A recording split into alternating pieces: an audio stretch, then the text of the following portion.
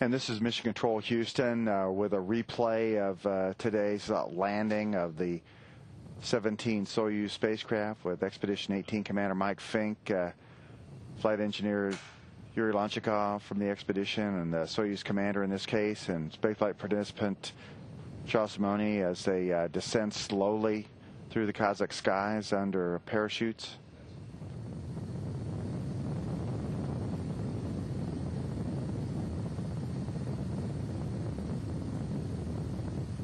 All systems worked exactly as had been planned on today's undocking, re-entry, and landing for the Soyuz spacecraft.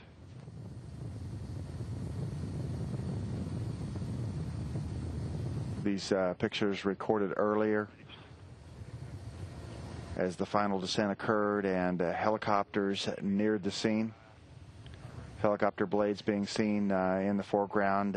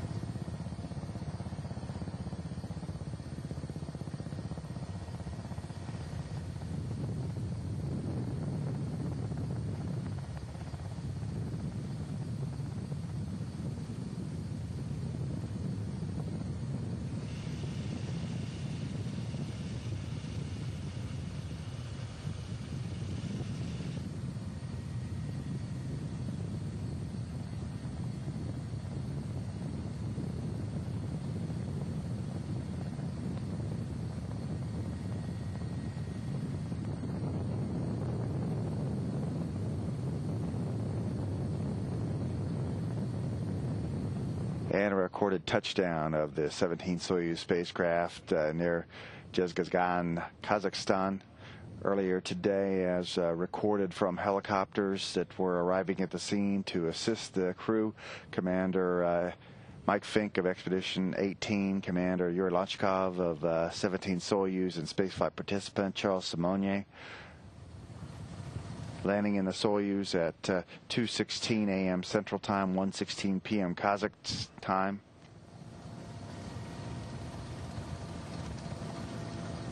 Parachutes initially slowing the descent of the Soyuz spacecraft, and then retro rockets firing at the last minute to soften the blow further.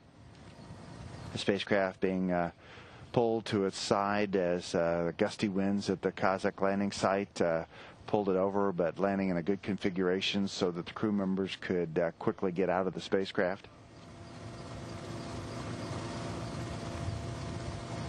Temperatures at 48 degrees centigrade and sunny skies in Kazakhstan today. The crew members sitting in their reclining chairs for several minutes as they got their bearings following their return to one gravity after, for two of the crew members, 6 months on orbit without gravity. And the crew members already having been moved over into a location where they can get out of their Sokol spacesuits and get into some street clothes that are more comfortable for the helicopter ride back to Karaganda.